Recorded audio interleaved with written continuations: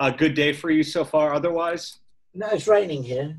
I'm looking out of one of the studio's windows, and it's pouring with rain. Where are you right now? Long Island, New York. You ever been out here? Yeah, yeah. Yeah. Yeah, I've been to Long Island. Yes, I've been in the industry now for 50 years. Sure. And the beginning of my work in the industry was that we toured America constantly. So I actually was somewhere about 9 months ago, a year, that I had forgotten I'd been to. And I was talking to somebody, I said, well, I've never been here before. And I suddenly thought, hang on a second, I think I have been here before. Whether we were in a state or condition that we didn't really know where we were in those days is possibility. Got it. Anyway, all right, so let's go. So about your film, it's wonderful that you documented the legacy of who I think is the most influential person in the history of rock music. Everyone goes Beatles first, usually, but who inspired the Beatles? Chuck Berry. And it's great to see that you were also able to get exclusive interviews with top people he influenced. And coincidentally, I'm wearing a Kiss shirt. The trailer opens up with Gene Simmons talking. And I believe Gene Simmons spoke at Chuck Berry's funeral. Was it easy to get Gene on camera? Was it easy to get Gene on camera? What? Easy to set up an interview with him? Yeah, because he's notoriously picky about who he speaks with. Oh, yeah. Well, I first of all, I know his manager quite well. Secondly, the fact is that he actually contacted me. And I said, of course, I would come down and to LA and see you and set it up.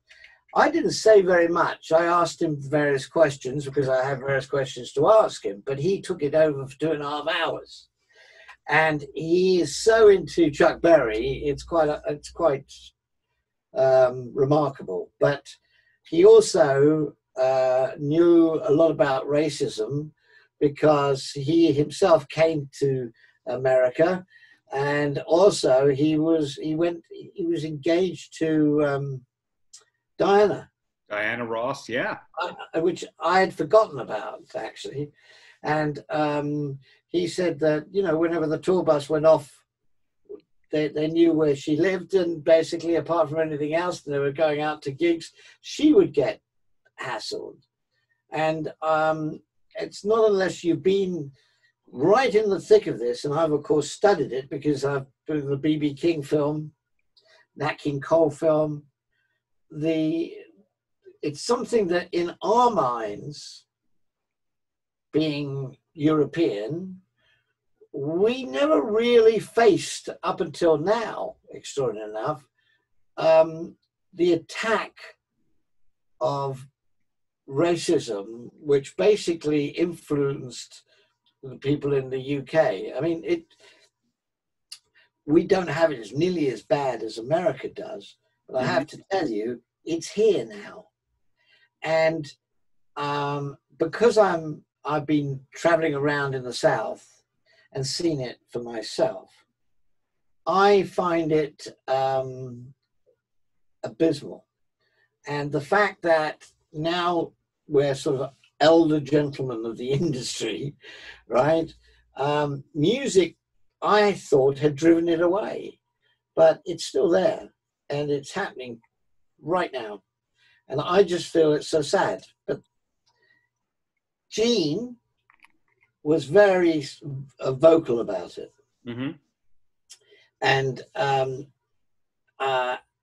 although I might not have put a lot of it in the film, I can't remember everything I did, he was very vocal because he felt that there's no room for that in our industry or in the making of music. So that's how that came about. Well, on a brighter note, when you look into the legacy artists, the greatest legacy artists ever, you see some people like Gene, for example, who save everything that they do, and they've archived everything that they do. Do you have any idea from getting to know the Berry family as to whether there's a lot of unreleased material, or whether they at least recorded a lot of shows that we could eventually see come out? No. The Berry family are the Berry family now. The Berry family estate is run by his wife, who's Samantha Berry, and she's 93. Now, she is has a memory of like everything, but they created, or Chuck created, a scrapbook, which when I was a kid, a scrapbook was everything, and you kept everything in it, and that's mainly what he did. Now, several of those scrapbooks got burnt in the fire at the studio down at Berry Park. It was a dreadful fire, and he managed to get out. They were standing about 3 feet high, so they were quite massive. And they were, some of them were slightly burnt at the edges, but they were full. They were that thick, and they were full of shows, tickets, you know, all, posters and all sorts of things, and mainly extracts from newspapers, and you know, the rider for those gigs was in there, and the amount. Then there's the cash books, because he always got paid in cash, right? And so on and so on, so on. So those are all there. He kept the guitars. And as far as I know, anything that related to his show, he has. But, you know, I have files on computer of, I wouldn't like to tell you how many things that relate to the careers, to his career, and going way back to the wedding days and everything else in the early times. But she's got them all. The concert side of it is they never recorded the concerts, and if the ones that they did are pretty well being shown on YouTube and everywhere else, because they never really thought at that time they would be valuable, as a lot of people didn't. I mean, if everything was available to us on certain artists, we'd have a whale of a time. So I am aware of what there is. He tried to simplify the touring, and not for any other reasons. Some of the people around him drank an awful lot, as one did in the South, and he was very, very always on time, punctual. He only wanted the amps that he required to be put on stage. And some promoters said, oh, I can't find one. We'll give him one of those. Wouldn't go on if it was on there. And then that became unreasonable, because the fact is that the local hire place or the local shop or whatever it was didn't have that exact amp or whatever it is. Right. Well, if you don't have that, you get fined $2,000. And he would collect. He would not go on until he got cash, $2,000 on top of his fee. And that's how it all built up. And so to think that he was worried about it being filmed or not, it wouldn't have even crossed his mind. It would to me if I was going out there, or I had an artist going out there.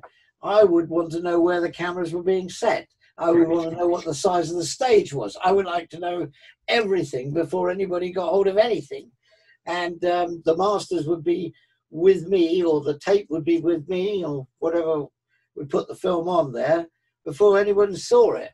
So, but that wasn't how he worked. And he had one or two managers, but they wouldn't last, because the fact is that all he was concerned was, that's the rider. And there's no booze on the rider or anything like that. Or in certain riders that I've seen, like Lobster served with a butler Right. and this and that and everything. All it was these are the amps I want, and I will pick up musicians, and they have to know how to play what he called his Chuck Berry music. So the promoter would go running around trying to find the local best drummer and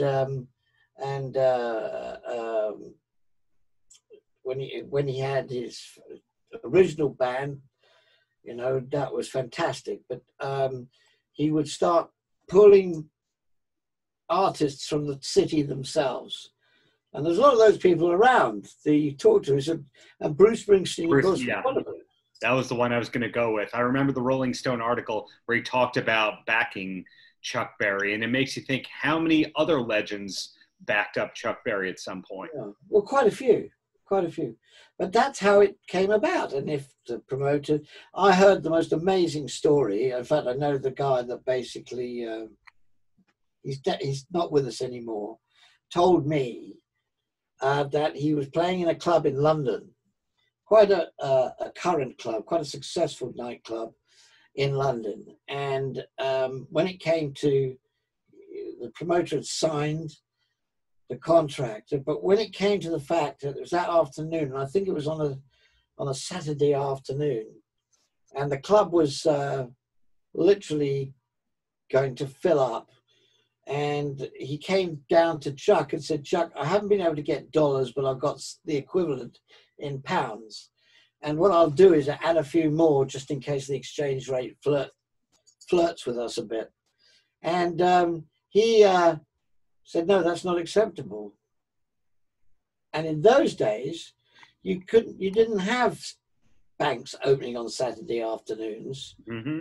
So he had to go around all the big hotels and change the sterling to dollars. Otherwise, he wasn't going on.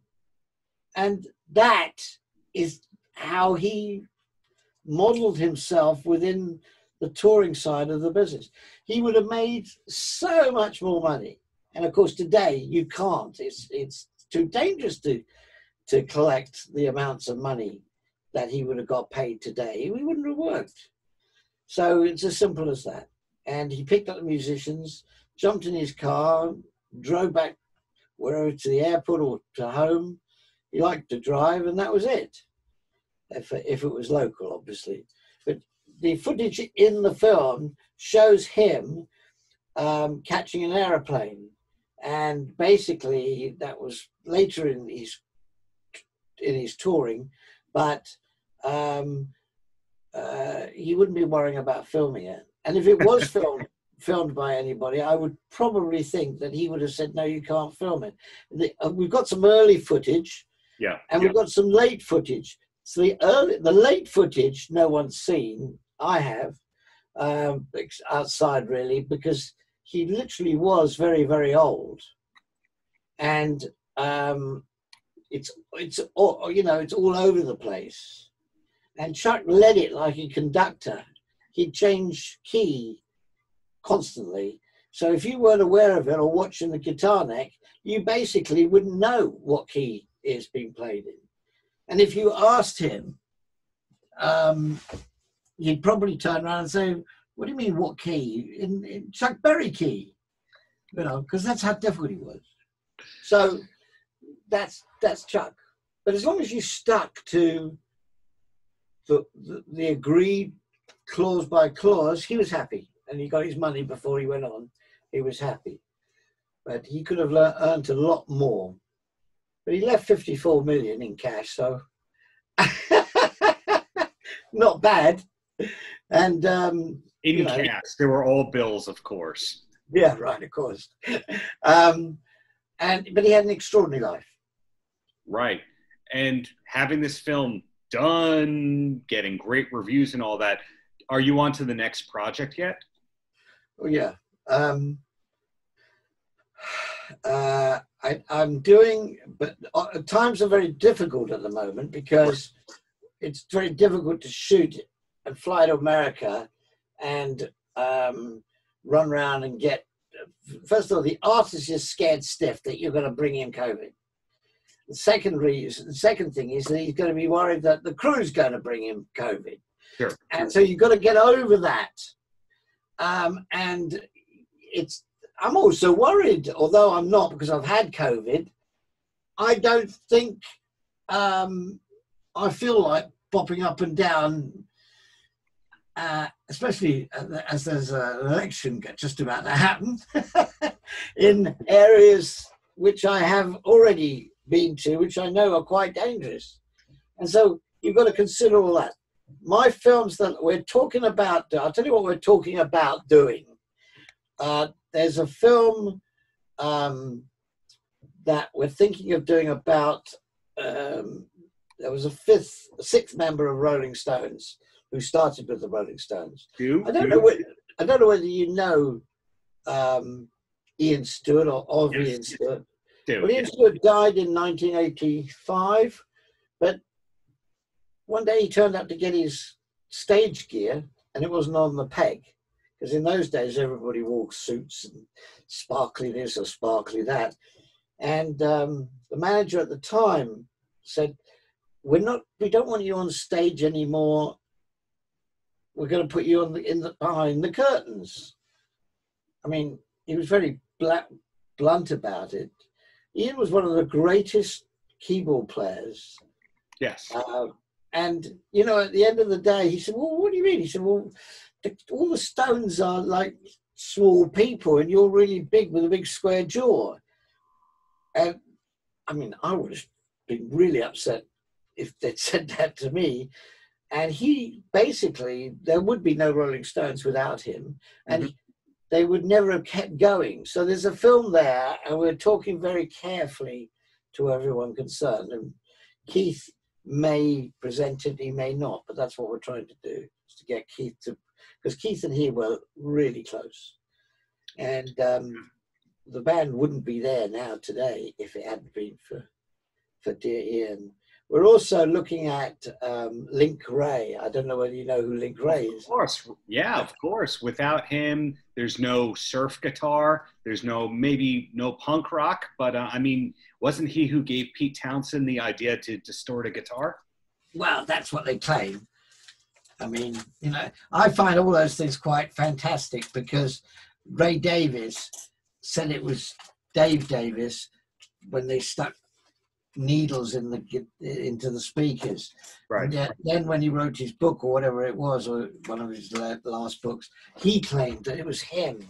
You know, well, everybody's going to know if you stick something strange into a cone of a speaker, it's going to certainly rattle, let alone rock and roll.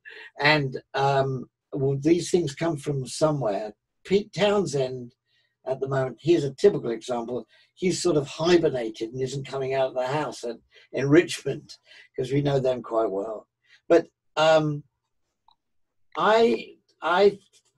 Link Wray, I knew who Link Wray was, but the fact is that the people that know about Link Wray are really sort of very closely involved with the music industry.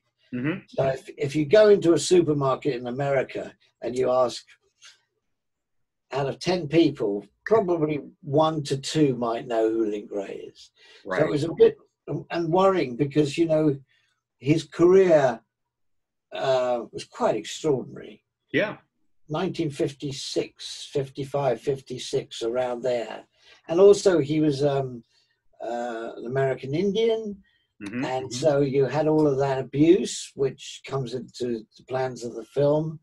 And so we're considering that. And I'm also considering doing a big new, something that probably wouldn't interest you, which was electric dance music and how it's suddenly grown from 2000. I did a series in 2000, not knowing anything about electric dance music and not really wanting to. And it was quite successful for Sky Television. And then they came back, and we happen to have some people in our production team that are very involved. And now it's grown into an enormous industry. And women are coming up very strong in that. And it's very subtle interests there I have.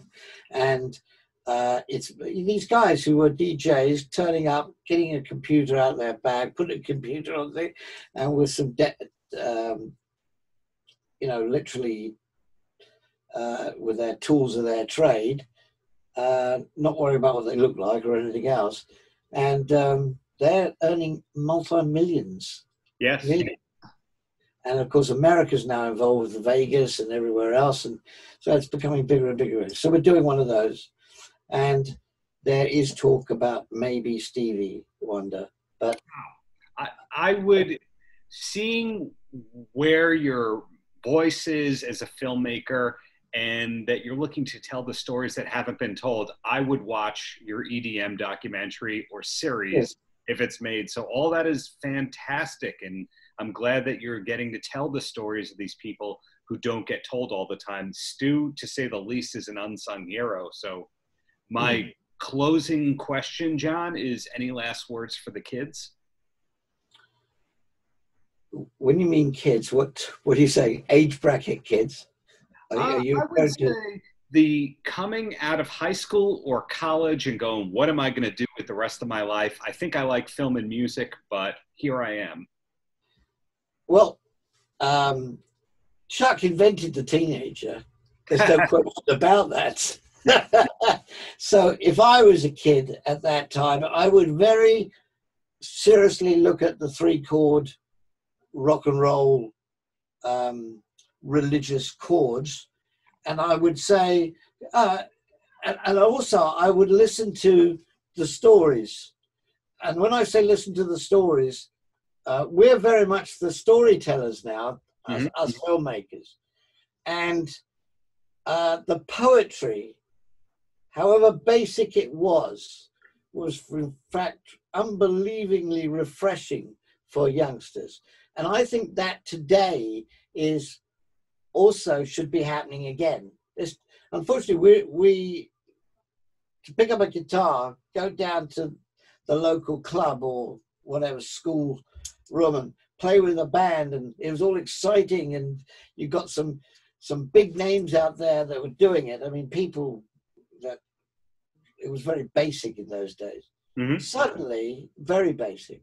Suddenly, that could all happen again, because there has to be a new taint on it. And we got so many people, kids with guitars and drums and this and that. But in those days, there were very few. And I believe that now it's time again. I think the big stages are going to go out. I think the big events are going to go out. And I think you're going to get, I mean, look, you go and ask any band, Stones, Ozzy, any bands, your favorite David Lee Roth, whatever it is, or bands that do tour and can make a lot of money.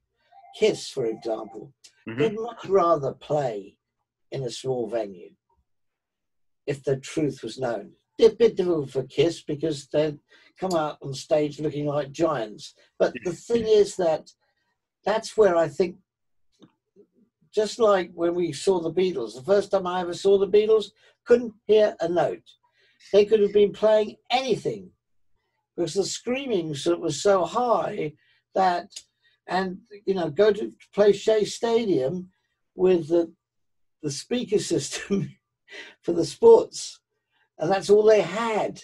And George Harrison, who I knew quite well, he said, I couldn't believe I was playing all sorts of nursery rhymes in the back there, and we were all laughing at each other, fooling around. So that's now come down to, you can get really great sound now. And I believe that is great for the big arenas and big stadiums, but not, I think the feel of music needs to come down to basics. And I think for the kids, listen, you can't go wrong by listening to Chuck Berry. Well done there.